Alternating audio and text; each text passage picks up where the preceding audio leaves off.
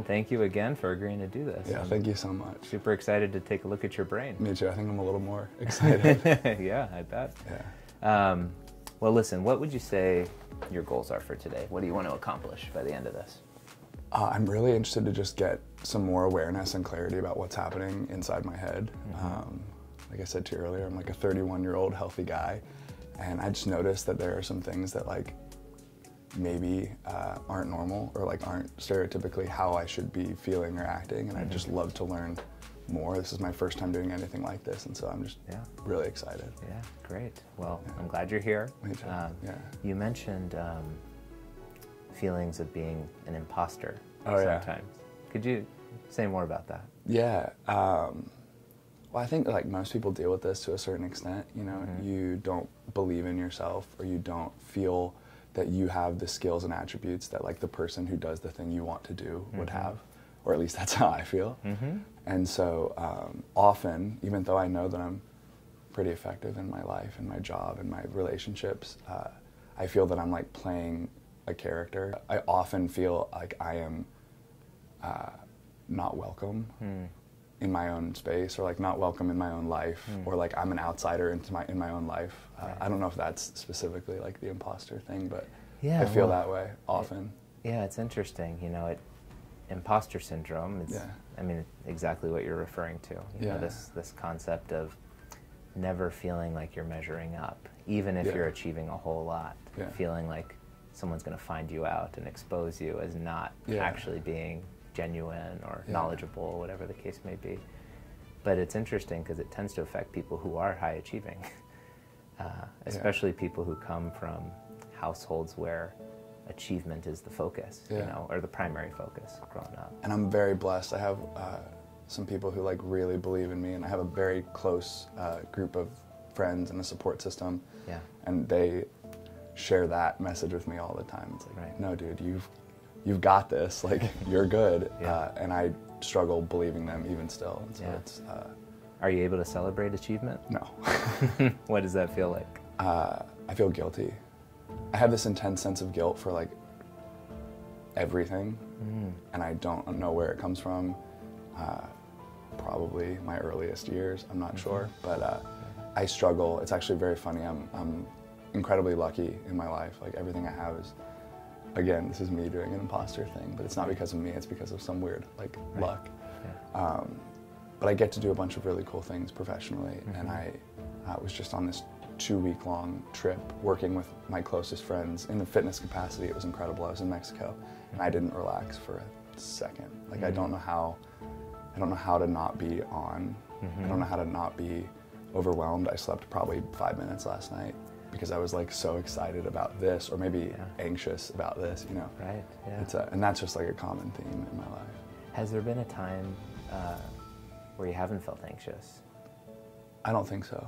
When you slow down, when you're not busy with something, what's that experience like for you? My self-talk's horrible. It's horrible. A lot of it is reflecting on how I haven't accomplished the things I hoped I would ultimately accomplish. Or like this weird feeling of being behind. So me being alone, not actively doing something, is like just the worst. So driving in the car might be an example of that? That's where I have panic attacks in the car. And so that's why I'm so excited to like learn about. Absolutely. And my biggest fear was that I'd come in and I'd tell you all these things and be like, this is my experience. And then you'd be like, dude, your brain is fine. Like, then what do I do now? You know? Well, I think I think there's a lot of relevant findings on your scans. That's exciting. And that should generate a lot of hope, because there are things that we can actually do about it. And I'm fully committed to changing this. You've had some head injuries in the past, is that right? Yeah. Could you tell me about some of that? I've had a couple larger scale head injuries, you know, in my 20s, flipping a four-wheeler and like hitting my head on the ground really hard, or like having things dropped on my head. I've been in a gym for most of my adult life, and you know, things happen. You're moving a squat rack and somebody drops their corner and it hits you in the head and you get knocked out. Little things like that have happened. Those sound fairly big, actually. Boxing. See, and that's, and from my perspective, it's like, that's a small, no big deal. this is going to be a big focus of your treatment. Yeah, I hope. Yeah. But a lot of times people just shrug that off yeah. and think that if they're not unconscious for a long time, then yeah. things are all right. But these hits to the head are very important.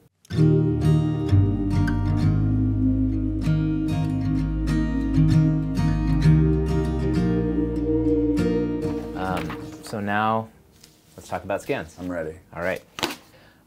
So our task is pretty simple. We're looking for parts of the brain that are either underperfused, overperfused, or at a normal level of perfusion. Okay. So the scans over on the right here are looking at the surface of the brain, at the cortex of the brain. Yeah. What we care about is the three-dimensional shape. Okay. All right, so here are your scans. Okay. There are a few areas that you can probably spot where there are some reductions in blood flow, you know, and some increased contour along the back here, which we would refer to as some scalloping would be the term for that. Okay. The main areas, though, of reduction were up here in your prefrontal cortex, and then also here in your temporal lobes. And if you have reduced blood flow to the prefrontal cortex, that can look a lot like ADHD-like symptoms. So having a hard time maintaining your focus, feeling like your mind is wandering, feeling like it's hard to shift your attention when you need to shift it. Yeah. So there are a lot of reasons that people can have reduced blood flow to the front of the brain. ADHD is one of them, but so is traumatic brain injury. And you've certainly had your share of events, but that's not the only part of the brain that's affected. The temporal lobes also are here and here on the brain. And the temporal lobes hide away in a cavity in the skull, here and here, called the medial cranial fossa. Okay. And that cavity has a sharp bony ridge along the front, called the lesser wing of the sphenoid bone. The terms don't really matter. What matters is, as your brain is kind of rattling in your skull following a head injury, those temporal lobes can bump up against that sharp bony ridge and lead to some reductions in blood flow. Yeah. And so your temporal lobes are pretty reduced. Yeah. Right? They're like gone. Well, they're still there. Yeah. Remember, Right. we're not looking at actual brain, right. we're looking at blood flow. So you have temporal lobes. Yeah. What we need to do they're is sleepy. They're sleepy, Yeah. exactly, and we need to perk them up a little bit. Okay. Right? So why? You could think of the temporal lobes as your temporal lobes in some ways. They are very important in a number of different functions, including mood stability. And so when you have reduced blood flow to the temporal lobes, that can show up like irritability, anxiety, dark thoughts, depression. I didn't say it, but I'm America's most irritable person. Let's take a look at the deeper scans now. I'm excited about this one. You are, I know, and I am too. So remember our reference over there. Yeah. Here are your scans. Okay.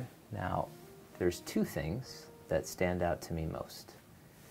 The first is an area of relative underactivity, and the second is an area of hyperactivity. Okay. Okay. Your cerebellum, remember that structure we were talking about in the back of the brain, responsible for coordination? Your cerebellum is down a little bit. Okay.